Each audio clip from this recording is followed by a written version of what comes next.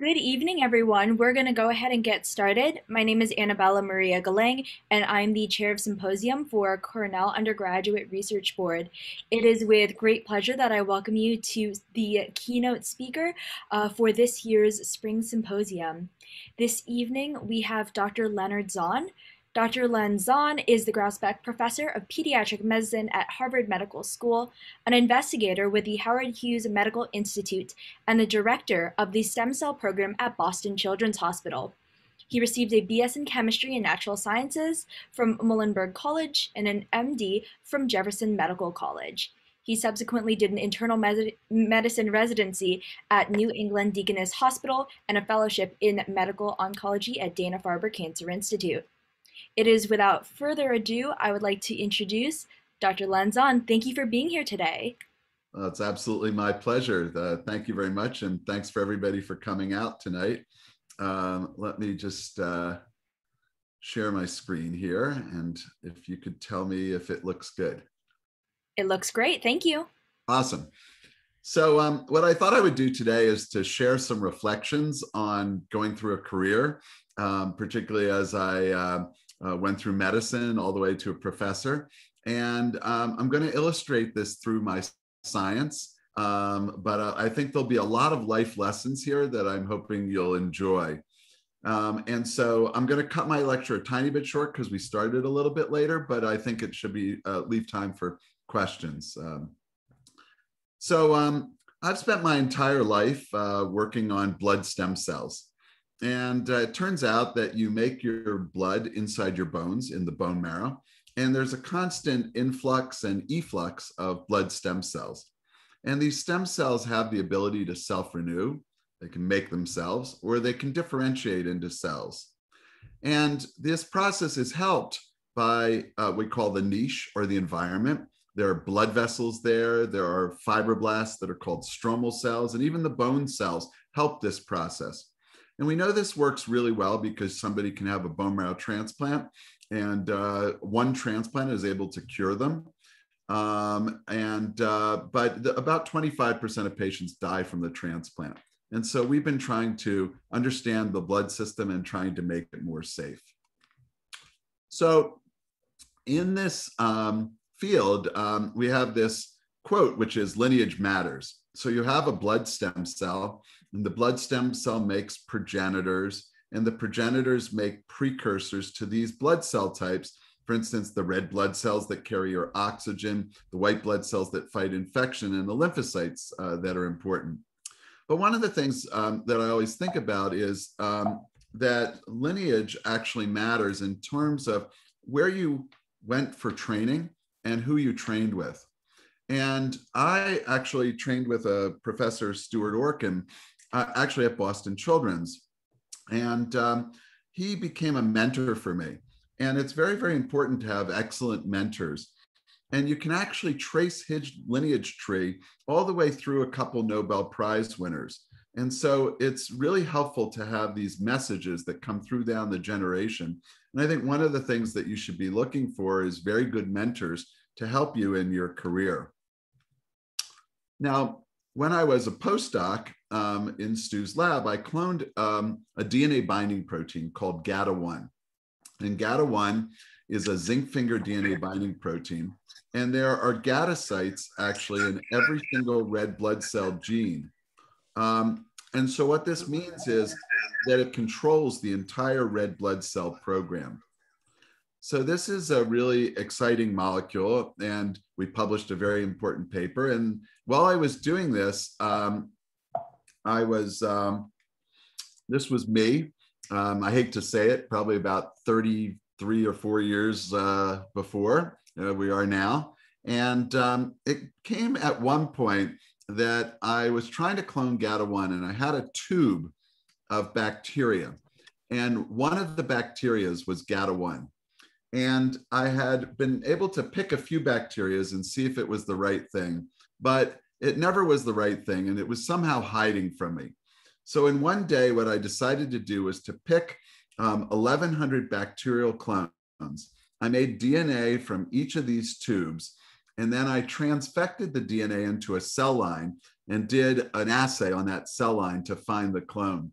And I was successful, and it just tells you that sometimes brute force is necessary. So you just have to do it. Now, once I cloned this transcription factor, this DNA binding protein, I found something that was quite interesting. It was expressed in where this box is. So it was in the progenitors and the precursors and these mature cells, the red cells, the megakaryocytes, the platelets, and the eosinophils, the allergy-producing cells. But it really wasn't expressed very much in the stem cell. And so I thought something has to turn on this particular gene to start making red blood cells. And so when I started my own laboratory, I decided I wanted to figure out what that was, what turns on the red blood cell program. So I thought a lot about it, and I decided that I was going to do mouse genetics, because really this problem was, how do you make blood? And we know that embryos know how to make blood. And so if you look at a 7.5-day mouse embryo, you can see the blood islands, okay, over here. And at 10.5 days, you can see the fetal liver where the blood cells are being made. And so I had never worked on mice before during my postdoc, but I decided to that we were going to be a mouse genetics lab. And so I went over to a mouse lab over at MIT, and I started dissecting out mouse embryos at 7.5 days. And again, I'd never seen this before, so I didn't know what to expect. But it took us 6 hours, and in 6 hours, I had 6 little embryos in a dish. And I realized that all the things I had wanted to do when I would start my lab working on the mouse wasn't going to be possible. And I was going to need to find something else. And I was pretty down about it, actually. So I came back to the lab, and one of my friends was there, Alan Ezekowitz. And Alan was chairman of pediatrics at Mass General, and he was a vice president of Merck. He had this quote which says, "Science requires thick skin." And I think that this really is true of life. You know, life requires thick skin. You're going to be thrown a lot of things at you in the future. You may get a bad grade on a test. You may submit a paper and get trashed. For me, I might submit a grant and not get funded. And, you know, the best advice I can give you is to just let it roll over your shoulders, because you have thick skin, because these things are going to happen over and over again, even after graduating. And it's better to just deal with it now. So I went down the hallway, and I saw another friend of mine, Celeste Simon. And actually, Celeste is a professor at Penn and actually just got into the National Academy of Sciences. And Celeste said, you know, wow, you look really terrible. And I said, yeah, you know, my entire thought on what I was going to do my lab was just not going to work at all. And she says, well, I can't solve that, but I'm having a party at my house. So why don't you come to the party? So I say, great. And I end up at the party, and I have a beer in my hand. And this guy walks up to me, Jerry Thompson, who's now a professor at Stony Brook. And he said, who are you? And I said, well, I'm Len Zon. And he says, well, what do you do? And I said, well, I cloned GATA1, and now I'm trying to figure out what turns GATA1 on during development. And he says, oh, well, you need an externally fertilized animal. And I said, like what? And he said, like a frog.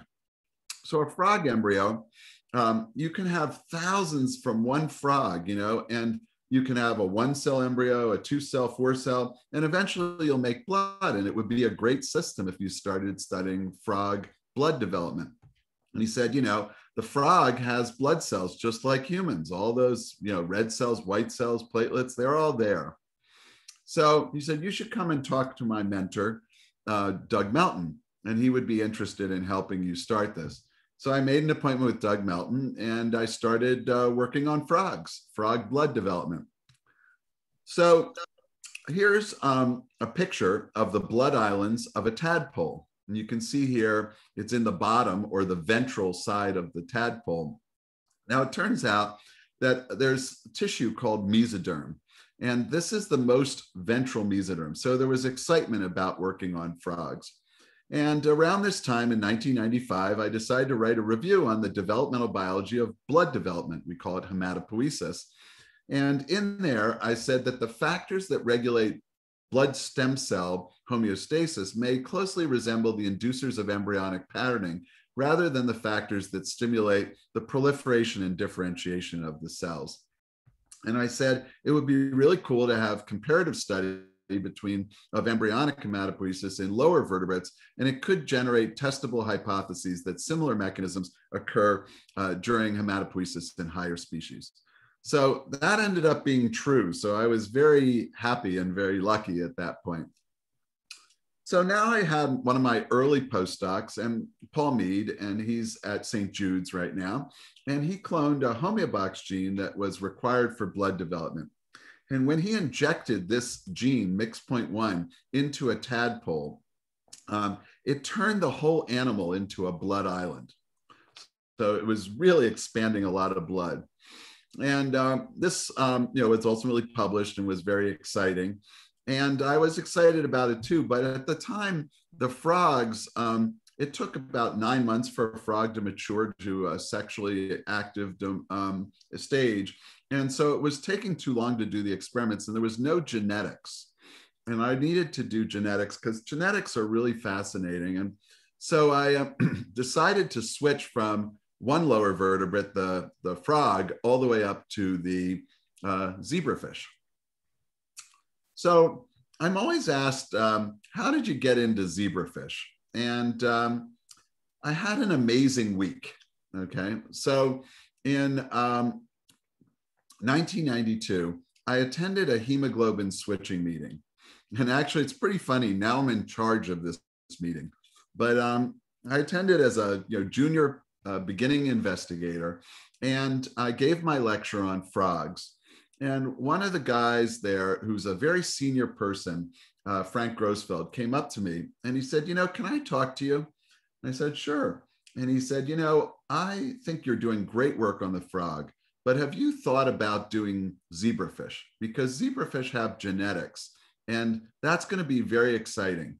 And he actually spent an hour with me at a meeting and really felt like I should switch. And, I think one of the things that you'll find out, sometimes you'll end up in a conversation with somebody somewhere else that you don't even know. And that conversation could change your entire life, of whole project.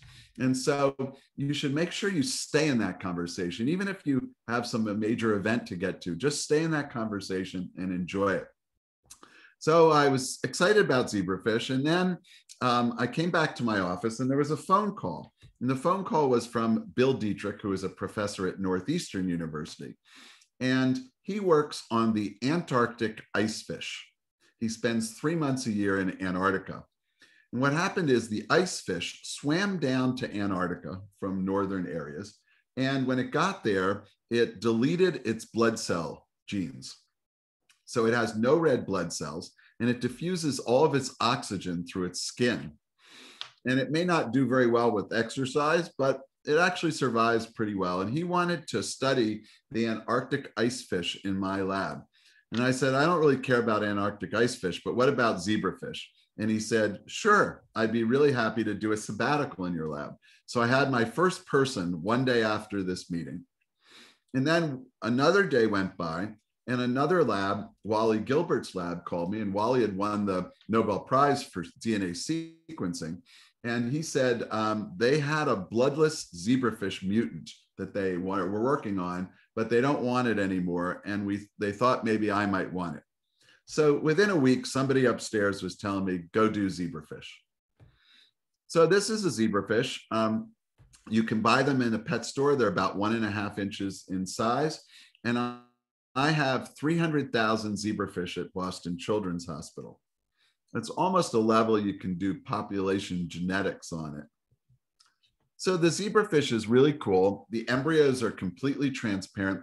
The circulation starts at 23 hours. And we've made transgenic fish that have every single blood cell in a different color. The adults, each mother, has 100 to 200 babies every week. They say childcare is expensive for fish here. And you can do genetic screens, you can do genetic knockdowns, you can add chemicals to the water and see very interesting things happen. And the blood program is very well conserved to humans. Here is a 4-cell embryo, and now it's 8 cells, 16 cells, 32 cells. And the future brain is actually on the right side over here. And you're going to see it kind of go down over this yolk, which is the nutrient supply. There you go, it's going down. Then it comes back up. And now we'll see up top, the future eye will develop right now. Okay, there you go. You can see the eye, the somites, which are the muscles, form, and the tail lifts off. And so that animal is 19 hours old. And that animal has almost all of its organs. So if you think about a 19-hour-old zebrafish embryo, it relates really well to a 28-day-old human embryo. And the thought that we had is if we understood the zebrafish embryo, that we would have an idea of how the human embryos are put together. So Don Wiley was a famous X-ray crystallographer and a friend of mine here at Harvard. And he said it's very easy to get talked out of a good experiment.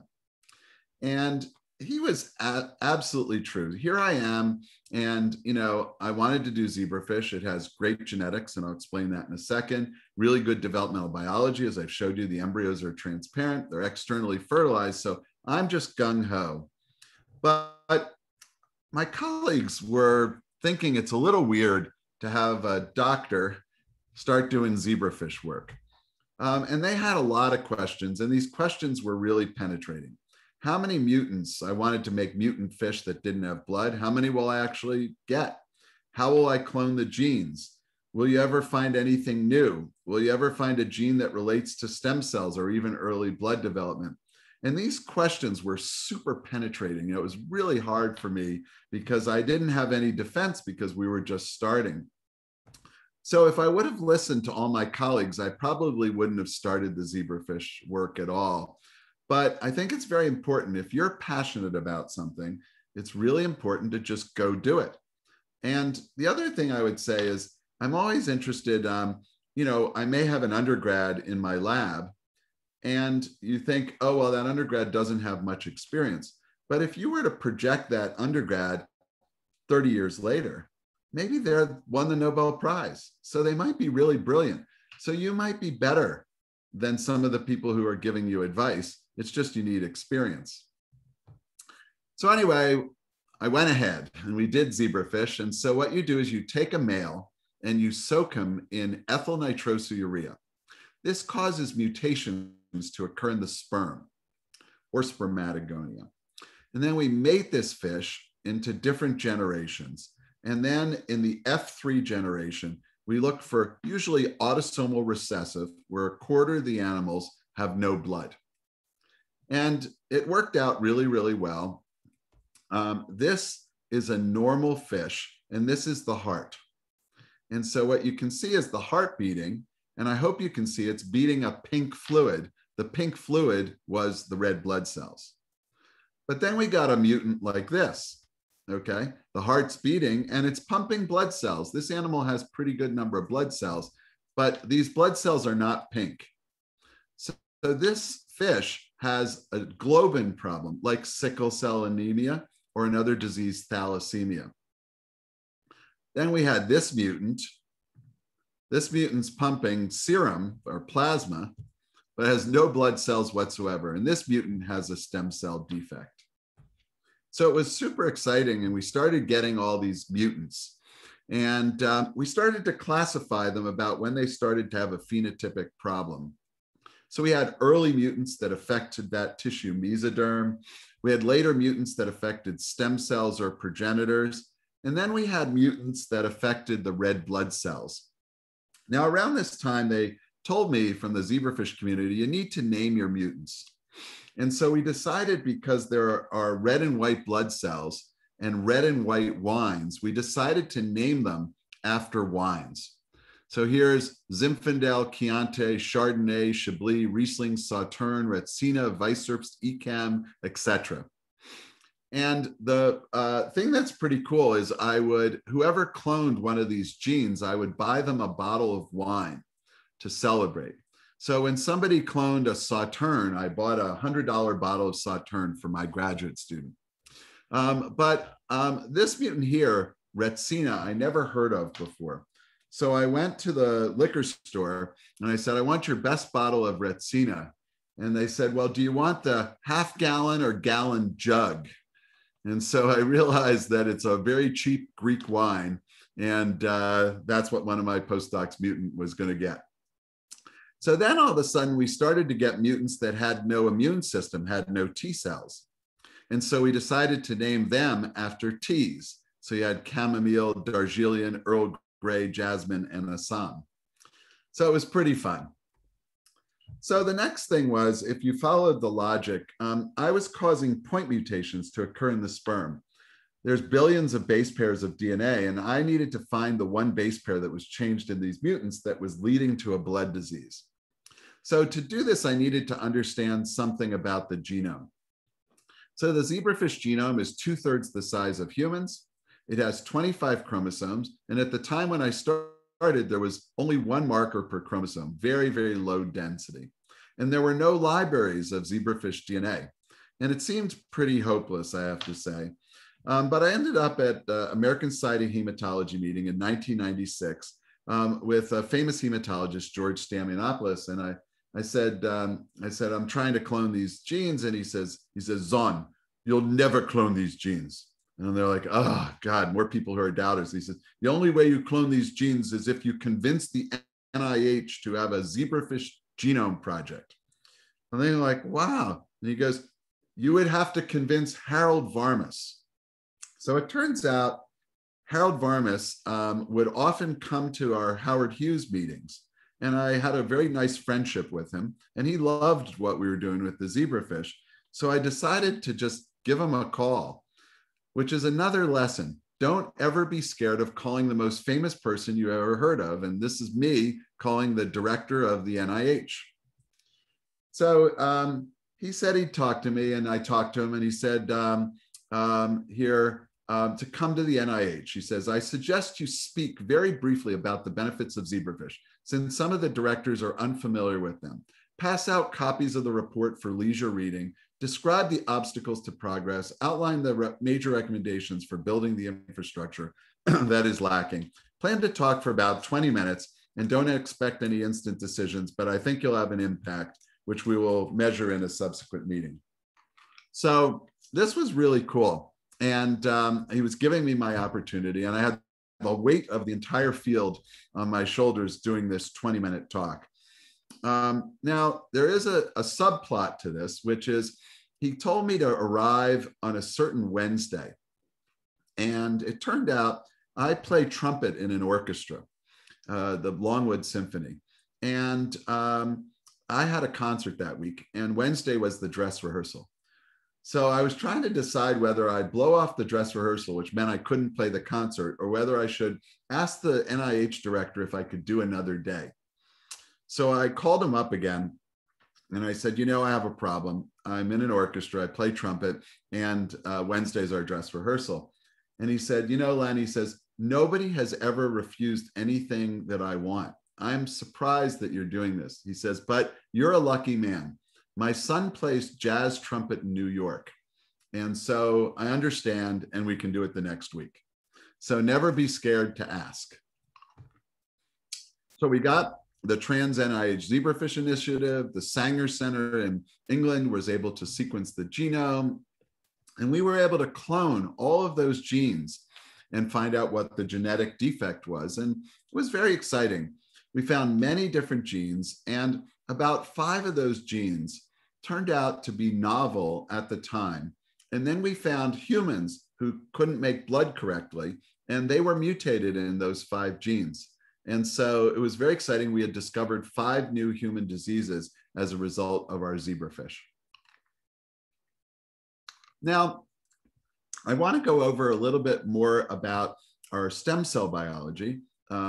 And In stem cell biology, I've done a bone marrow transplant on many patients, and it's kind of a little bit anticlimactic. I hang a bag of what looks like blood, but it's bone marrow, and I infuse it into the patient to rescue them after they've been treated with chemotherapy. So let's think about, what do those stem cells have to do? Well, I put them into the veins. They need to go home. They need to home to the bone marrow. They need to engraft. So I'm always asked, like, what is engraftment? So I'm sure finals is about to come up for you. And what are you going to do after your final exam, right? So if you think about it, the day you go home after your final exams, you're like exhausted. So what do you do for the first 3 days? You sleep, right? And then on day 4, you wake up and you're in your own bed and you have that feeling. Well, that's what engraftment is for a blood stem cell. And then a single blood stem cell can make all 6 pints of blood cells. And it's very amazing how the self-renewal is. And these processes take time, as shown here.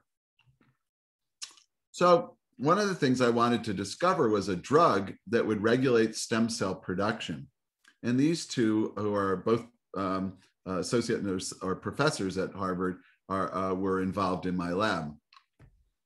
So first of all, the zebrafish has the initiation of its blood stem cells in this line here, which is the aorta, which is the largest blood vessel of the body. And you can see that the stem cells are born in the ventral side of the aorta. In humans, it's the exact same place. This is the human aorta, and that's exactly where blood cells are made. So that's what we're going to try to do, is to increase the number of blood stem cells that are produced. So I do my own lab research sometimes, and I wondered what regulates self-renewal. So my lab research was, I did a Google search on selfrenewal.com, and I found out what self-renewal really is. And it's over here. It's dating, cars, and entertainment. So this is a movie of the birth of a blood stem cell in a zebrafish. So here's a 36-hour embryo, and we're going to dive into the aorta to watch the blood stem cell actually be born. So what you see is a blood vessel cell, we call it an endothelial cell, that changes its shape, and then it rounds up, and that is a blood stem cell. That blood stem cell goes off into circulation, and it's going to go around and around circulation, and it's going to land in a region that can help it make more blood cells. We call this the caudal hematopoietic territory or tissue, and this is very similar to the fetal liver of a human. The stem cell goes outside the blood vessels and it doubles, and then some of these cells go back into circulation and colonize the marrow. Now in the fish, the marrow is actually in its kidney, and that makes the kidney a blood-forming organ, just like your bones are the blood-forming organs for humans. Some of the cells bypass the kidney and go to the thymus, and that starts the immune system. And all this lets the animal have blood really throughout its entire lifetime.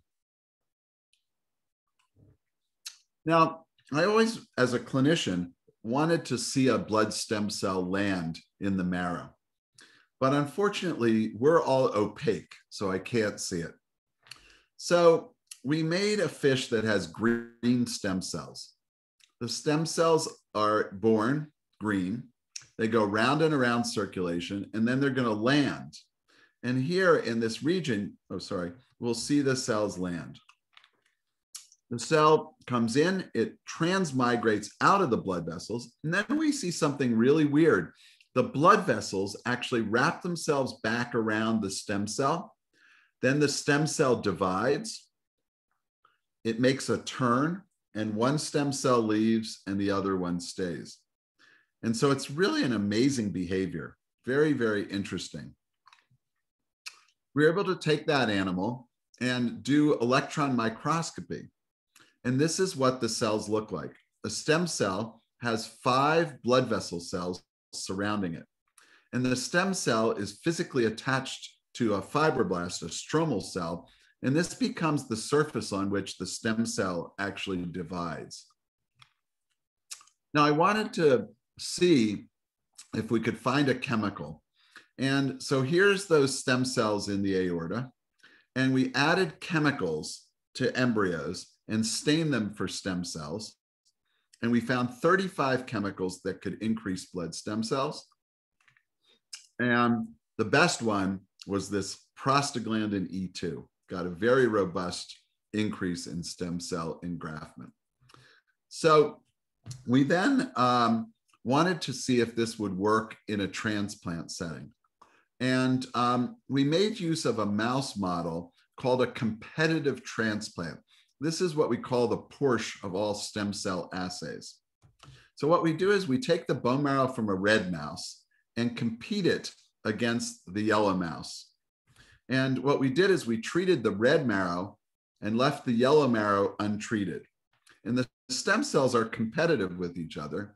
We transplant them into an irradiated green mouse, and we see by the characteristics on their surface how much blood comes from the red versus the yellow mouse. And what we saw was a 4-fold increase in the number of stem cells that engrafted. And another lab repeated our work and got the same result. So that was very exciting. And we decided to take this into the clinic. We initially treated 12 patients. We actually did a competitive transplant in humans. It hadn't been done before. We had an untreated cord blood, which is a source of blood stem cells. We had treated cord blood and an untreated one. We put them into the patient. We bled the patient after they were transplanted. The DNA from these two cord bloods is different, and we can detect that using a technique called PCR. And we were able to show that in 10 out of 12 patients, the treated cord was the one that preferentially engrafted.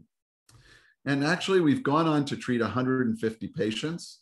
The results look pretty good. We have better engraftment, and most patients who are getting gene therapy trials right now are getting prostaglandin E2. So then I wanted to actually do a transplant on a zebrafish, because I transplanted humans when I'm a clinical person. I've transplanted mice, but I hadn't transplanted zebrafish. And so I decided that I needed some help. And I was going to put my entire lab onto this project.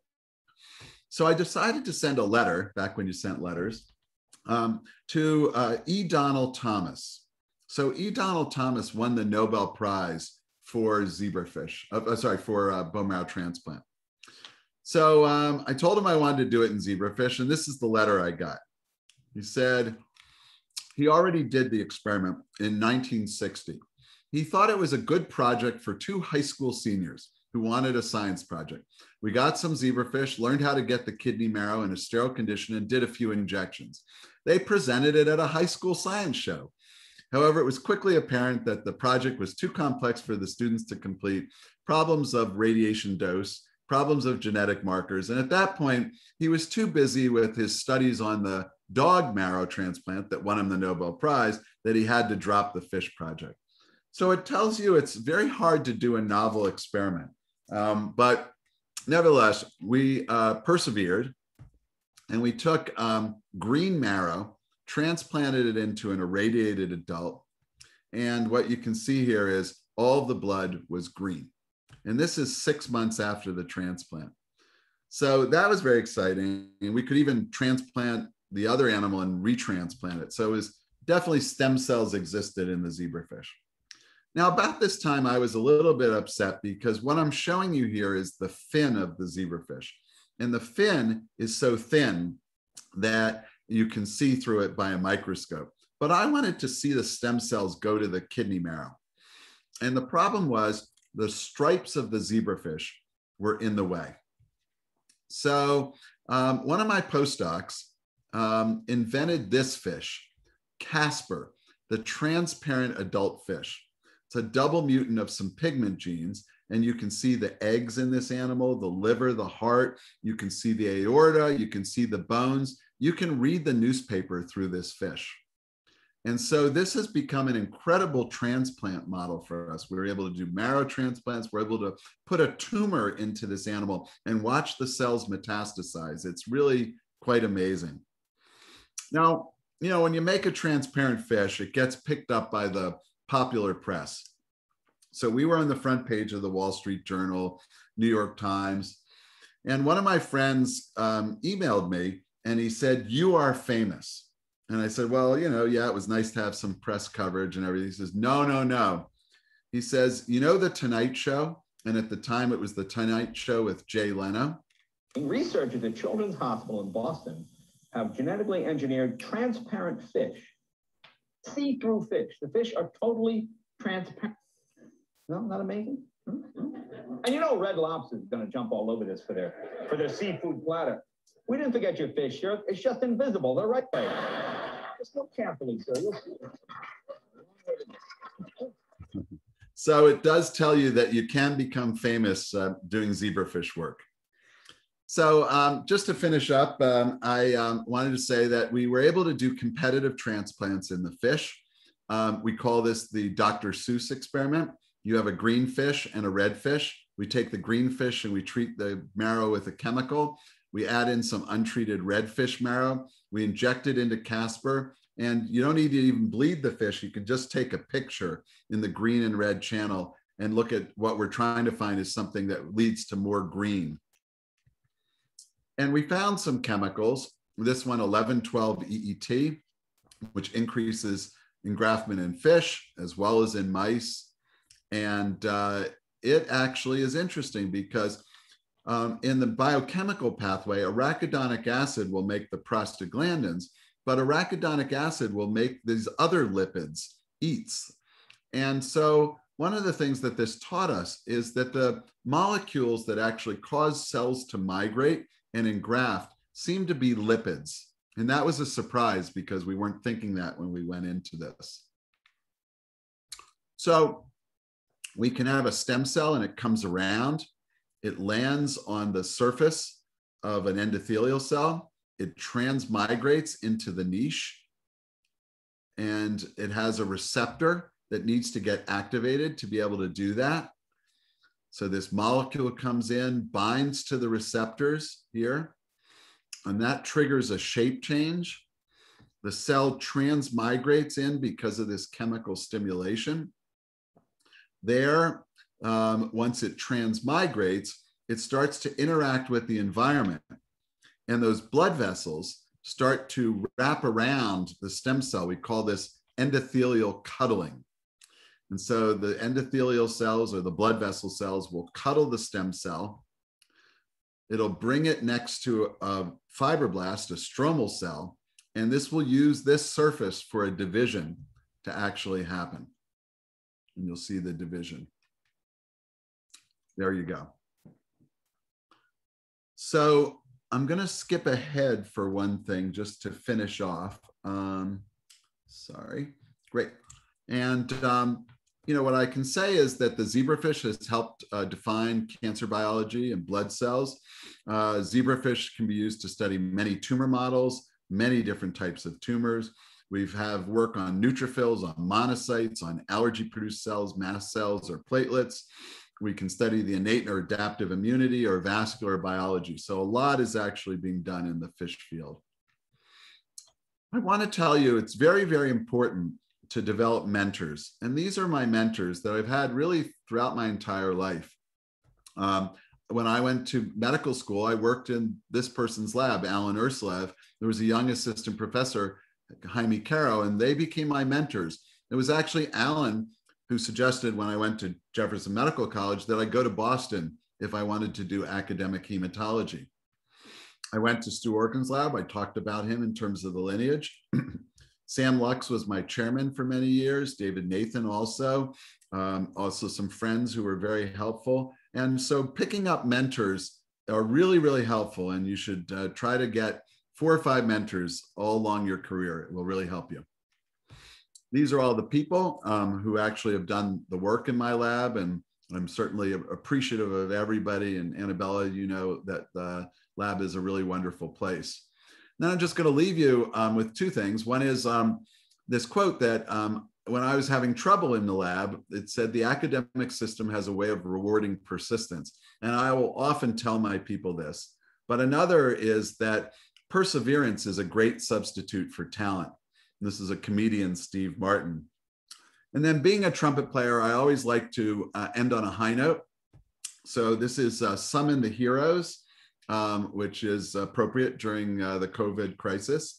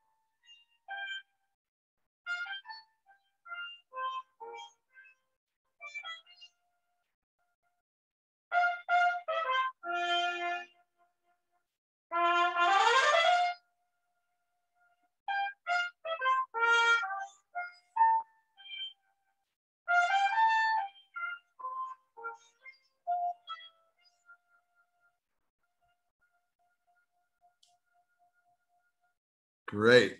Very happy to take questions, and thank you very much for the great opportunity. Thank you for the wonderful presentation, Len. Really appreciated that. At this point, I want to open up the floor to any questions people might have. Oh, yes, I see lots of virtual round of applause.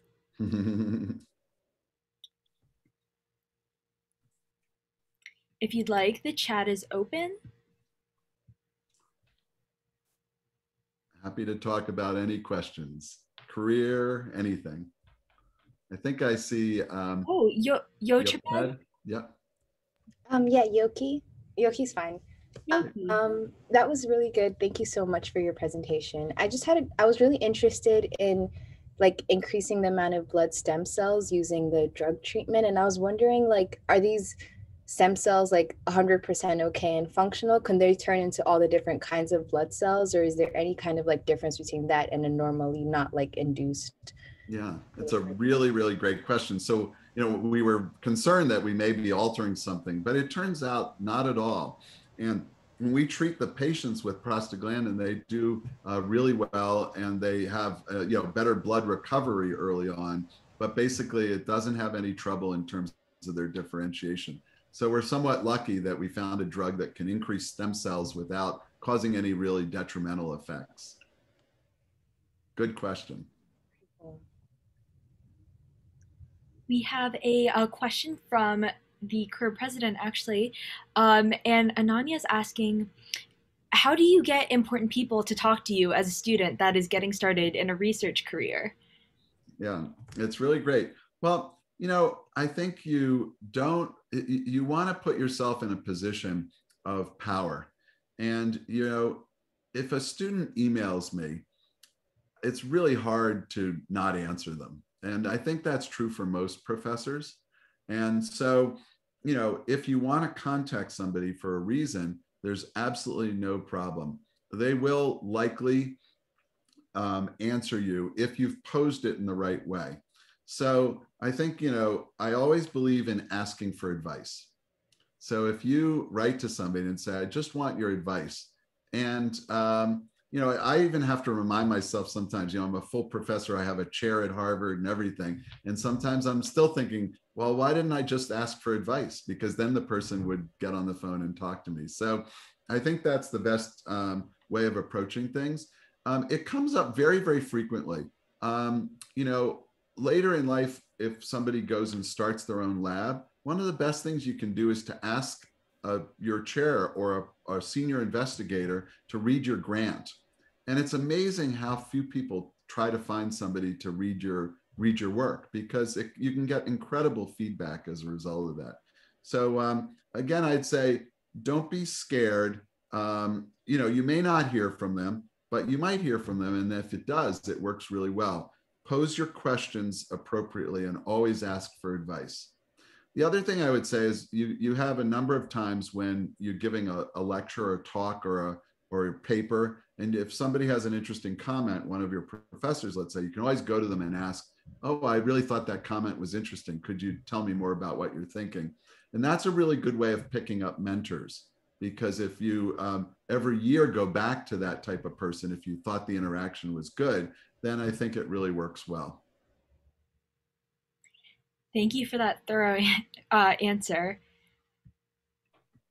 Um, an additional question, you mentioned that it's easy to be talked out of a good research idea. How do you balance self-determination and listening to others? Yeah, so one way is your heart will tell you the answer. So, and then the other is a little bit of a logic. So what happens is, and I always tell this story, the EATS story was published in Nature, and it was by one of my graduate students, and she's really a spectacular researcher, Poulin Lee. And she actually now is a assistant professor at MIT at the Whitehead. So she's done really, really well. But when she came in to work up the competitive transplant assay, in the first couple of days in the lab, she was very excited about that project. And then what she did is went into the lab and started talking to all the postdocs. And they told her she was crazy. It was going to be way too much work and she would never graduate because it would take so long. So then when she came to my lab, when she came into my office, I had to say, like, what happened? Last week you were so excited. This week, obviously they're talked you out of the experiment. And, we kind of went through the logic and said, is it really that much work to do this? And once you go through the logic and see it's not really that bad, then I think it's possible to do this. So obviously, getting advice from others is super helpful, but you got to watch out. You may be the better scientist, even though you have less experience. And so follow your heart. Speaking of that journey into higher levels of science, I have a question here, and it's what are you looking for in undergrads that want to go to PhD programs straight out of college? I would say a lot. A lot of PhD students go straight, and so I think that works extremely well. So the most important thing for going straight is your letters of recommendation. So, as many of you know, for plenty of schools, the GREs are no longer even required for graduate school for many, many schools, including Harvard. Now, when that happened, our application went up 30% because people who probably weren't going to do well on the test actually decide to come anyway. But, I think you're going to be asked to have your letters of recommendation. And those letters need to be quite good to get into a PhD program. And so the first thing, if you drop back and think about your letters, the first thing is, who are you going to work with? And this would be true in the humanities and in the sciences, is you need to make really good decisions to get good mentors, no matter where you're doing it. And so if you have a good mentor who's going to write good letters, then that ends up being a very defining thing. Because I was on the admissions committee of Harvard PhD program for 7 years. And I can tell you the letters were the most defining thing. Now, sometimes, some people will go work at a biotech company. Sometimes they don't write as extensive letters at a biotech company as an academic would do it. So if I had my druthers, I would tell you to do an academic research position during your summers or somewhere at Cornell, do it academically. But you want to look for the best mentors who are going to write the best letters. And then, when you come and interview, it's really just a question of, is the person who was talked about in the letters the person who's showing up? And I always think it's funny. People come sometimes unprepared. You should give your, little elevator pitch to several of your friends before you show up. I shouldn't be the first professor to hear your elevator pitch. And so sometimes people interview and they just are very unprepared, and then it doesn't work out for them. But I think if you get good letters and then you understand your material that you're working on, you'll get in. Wonderful. Thank you. And as our last question, we have someone asking about your your recent publication about using zebrafish as avatars for patients. Could you speak a little bit about the science and how that came about? Sure, absolutely. So I didn't get a chance to show you all the cancer research we do in the lab. So one of the things that we're really excited about is we've been able to make genetic models of melanoma, which is a skin cancer. And we've been able to study how that skin cancer spreads, what are the genes that initiate the tumor, and also how to prevent the tumor and drug treat and things like that. And so that's been very exciting. The avatars are quite amazing. So one of my ex-postdocs has made zebrafish that don't have an immune system. And you can take a human tumor and transplant it into a zebrafish. And even though the temperature is not quite right, this postdoc has raised the temperature of a fish slowly and got them to a point where they'll accept human cells. And then you can drug treat the human cells in the zebrafish to see if it works. And he's been able to demonstrate that for many therapies, the things that work in a human will work in a fish. And so we decided to write that review, which is highlighting the power of the fish in studying cancer. You can have 70 animals with cancer in front of you, and then to be able to check out, to put human tumors into fish as a way of studying them. So it's cost effective and very interesting. That is fascinating. Thank you so much for your time and for going through and answering these questions with us today. Thank you everyone for coming, and I'm going to go ahead and wrap this up. I want to let all of the presenters here know that pardon me. Can we have a virtual round of applause for Dr. Zon? Yay, you can't hear, but you Thank can. you. Yes, thank you. And so I wanted to inform all of the presenters here that you will be hearing from us later this evening by 10 p.m. at the latest, whether or not you will be invited. Tomorrow's invite-only round for Spring Symposium, and we will be looking forward to hearing from all of you then. Thank you for joining us this evening, Dr. Zon. My pleasure, and good luck to everybody, and I hope finals goes well. Thank you. Have a good evening. Take care. Bye-bye now. Bye, everyone.